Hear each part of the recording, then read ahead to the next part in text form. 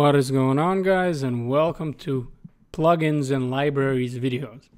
Right, so in this video we're going to actually add a font Awsome and a Google Fonts to our website, right? And here you can see that I have a Bootstrap template, which is I'm using again a Bootstrap extensions, and over here you can create just a new Bootstrap template, and it's ACB Bootstrap template, and that's going to be the extension.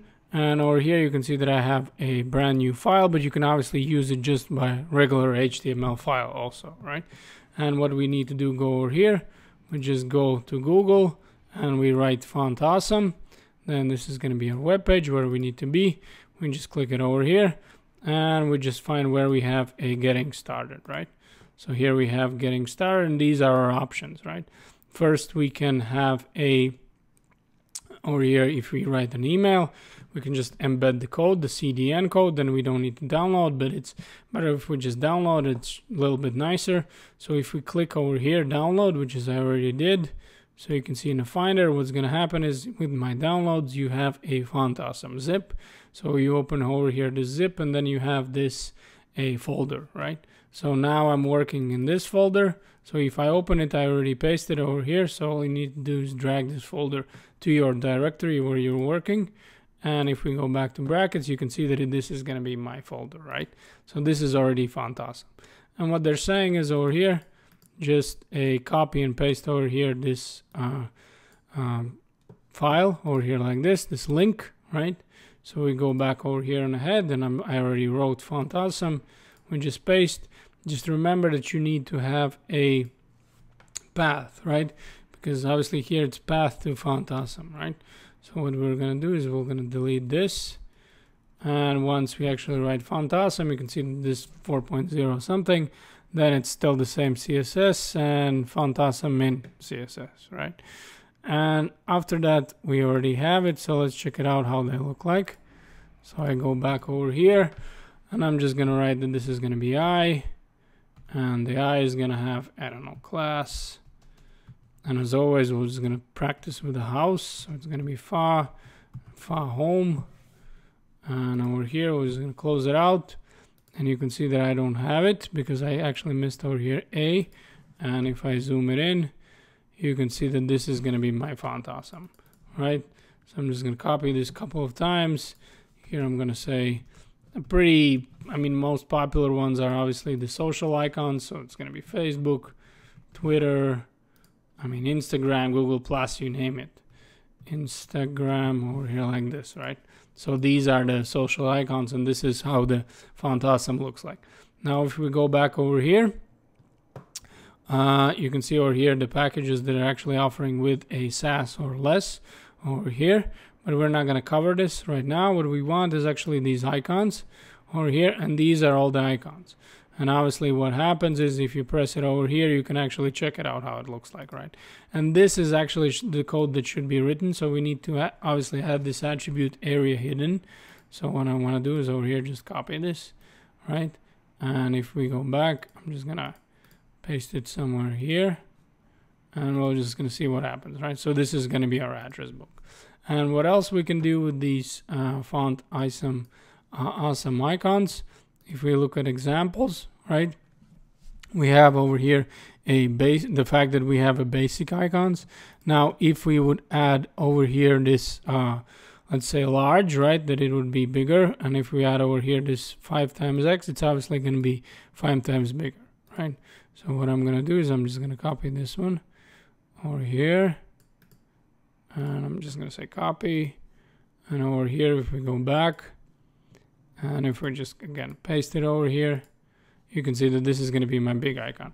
Now, it's obviously really big because I actually zoomed in 400% with 100%, so it will look like this. But you can still see that it's kind of huge, right? But this is going to be it for the font Awsome icons, right? It's really easy to add them, obviously, and it's really easy to work with them, right? It's a very straightforward process. So let's go ahead and actually work with a Google Fonts, right? So another brackets extension that I really like is over here. I'm going to show you these extensions. The problem is that it sometimes actually takes really long time for them to load over here. Well, not in this case, I guess. So here I like this ACB Bootstrap snippets over here, and this is the Bootstrap starter template, right? This is the one where you actually create over here in a file. Over here you can see a file. This is the new Bootstrap template. This is the one, right? This is a really cool one. And also this ACB, right? So let me show you that ACB. With the ACB, if you have downloaded that extension, you just press BS over here 3, and you can see that you have all these options, right? And what I want to do is I want to get a Jumbotron. So here, if I just write a Jumbotron over here like this, you can see that Jumbotron, and we press enter, you can see that it's pre-done a Jumbotron, right? And we can obviously have a, let's say BS3, and this is going to be a nav bar or something like that, right? So we have all kinds of nav bars that we want, and we can also add a carousel if we want, and something like this, right? So this is a pretty nice feature over here. And also what I just noticed that we can have a animated CSS over here. So we have carousel, and we have CDN animated CSS, right? So you can right away see that we can actually add a animate with a CDN, right? If this is what we want.